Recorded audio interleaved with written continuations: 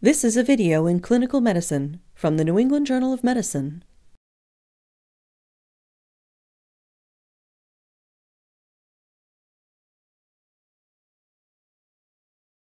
Abdominal paracentesis is performed as a diagnostic procedure to establish the etiology of new-onset ascites or to rule out spontaneous bacterial peritonitis in patients with pre-existing ascites. Large volume paracentesis is performed in hemodynamically stable patients with tense or refractory ascites to alleviate discomfort or respiratory compromise. Many patients undergoing paracentesis will have baseline coagulopathy or thrombocytopenia. However, the incidence of clinically significant bleeding during paracentesis is extremely low, and routine use of fresh frozen plasma or platelet concentrates is not recommended. Paracentesis should be avoided in patients with disseminated intravascular coagulation. The paracentesis needle should not pass through sites of cutaneous infection, visibly engorged subcutaneous veins, surgical scars, or abdominal wall hematomas. Extra caution should be used in pregnant patients and those with organomegaly, small bowel obstructions, or probable adhesions. When available, ultrasound guidance should be used to minimize the risk of intra-abdominal organ injury, especially in patients who are overweight and those with multiple surgical scars. There are various devices which are frequently assembled in prepackaged kits that can be used to perform paracentesis. You should be familiar with the specific devices available at your institution. For sterile preparation and administration of anesthesia, you will need a skin cleansing agent, sterile gauze, sterile gloves and drape, and a face shield. You will also need a skin marking pen, 1 or 2% lidocaine, a 10 milliliter syringe, and a 22 or 25 gauge needle. For collection of acidic fluid, you will need an over-the-needle catheter device, a 60 milliliter syringe, and high-pressure drainage tubing. You will also need specimen tubes, large evacuated containers, and a sterile occlusive dressing. In this video, we will demonstrate the use of a paracentesis-specific needle and catheter assembly. This device has a safety mechanism with a retractable blunt obturator. When pressure is applied to the distal end of the device, the obturator retracts and the bevel of the needle is exposed, allowing penetration of the tissues. An indicator at the top of the device will turn red whenever the obturator is retracted. Once the peritoneal cavity is entered, the obturator redeploys. This safety mechanism theoretically reduces the risk of organ injury. Additional advantages of paracentesis-specific devices include multiple distal drainage holes which facilitate rapid fluid removal, and a pigtail mechanism that curves the distal end of the catheter away from intra-abdominal structures during advancement. If such devices are not available at your institution, standard 18-gauge intravenous catheters may be used. The technique described in the following section is applicable to all over-the-needle catheters. Explain the procedure to the patient and obtain informed consent. Risks of bleeding, infection, intra-abdominal organ injury, and post-procedure hypotension should be discussed.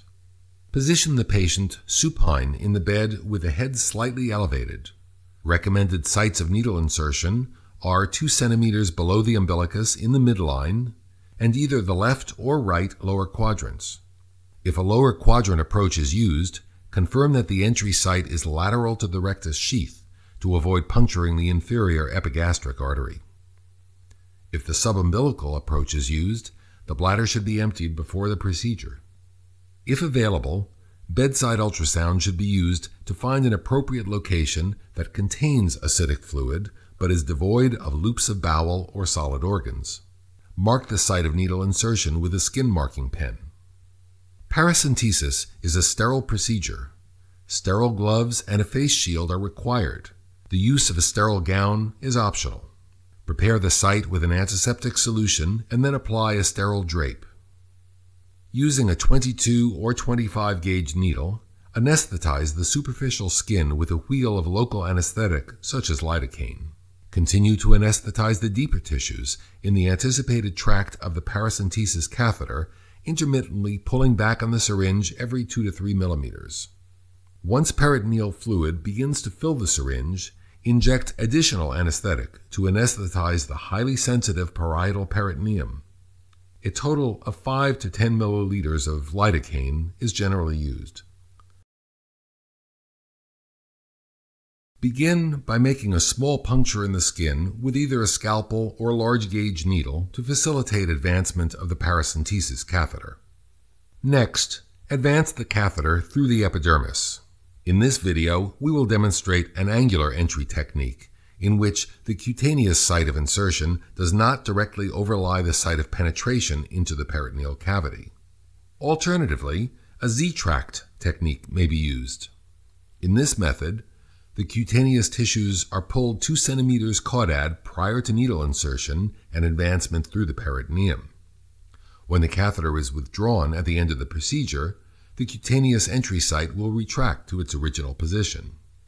Both techniques ensure that the cutaneous and peritoneal insertion sites do not directly overlie each other, theoretically minimizing the risk of an acidic fluid leak following the procedure.